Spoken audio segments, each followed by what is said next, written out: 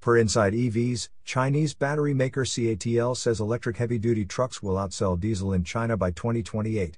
Right now, electric trucks account for about 21% of new heavy-duty truck sales, up from 13% a year ago.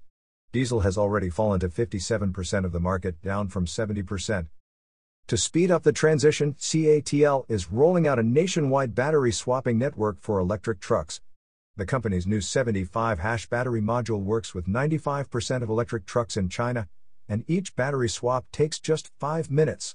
CATL plans to have 300 swapping stations open by the end of 2025, expanding to a network spanning over 93,000 miles of freight routes by 2030. The cost savings are also hard to ignore. CATL says truck operators could save about $8,300 for every 62,000 miles traveled using its swapping stations. Electric truck models are rapidly advancing as well. The Windrose E1400, which looks like a Tesla Semi, has a 416-mile range when fully loaded, thanks to a 729 kilowatt-hours battery.